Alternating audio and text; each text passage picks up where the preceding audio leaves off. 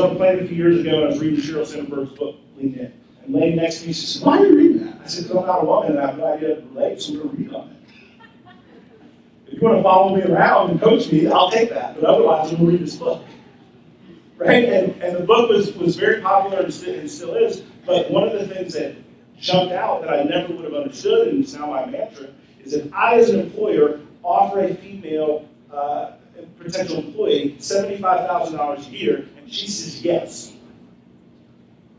and I offer a male counterpart $75,000 a year, and he says no, and counters with $80,000. Whose responsibility is it for that $5,000 gap? So I'm teaching my daughters to ask what they want. It's not all men of the pay gap. So we've got to teach people of different backgrounds, different perspectives to say, look, this is how you do research in the marketplace. This is how you communicate if there's a disparity that you want to address.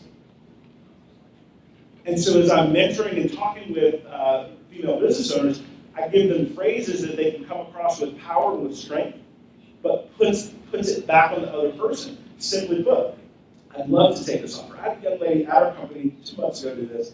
Best thing ever. Best $2,500 increase I gave to somebody.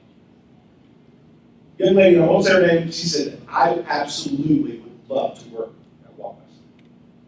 In fact, I would consider this my dream job. But I just feel like we're a little light on the numbers. And if you could just rethink that, I'd sure appreciate it. What? Who's a jerk to that?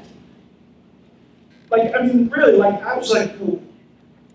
One, I told her, I said, one, kudos.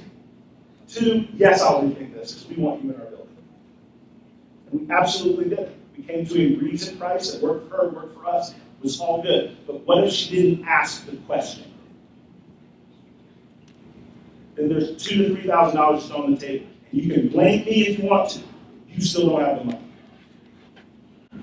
Blame somebody else for your situation if you want to, but you still don't have the outcome that you want.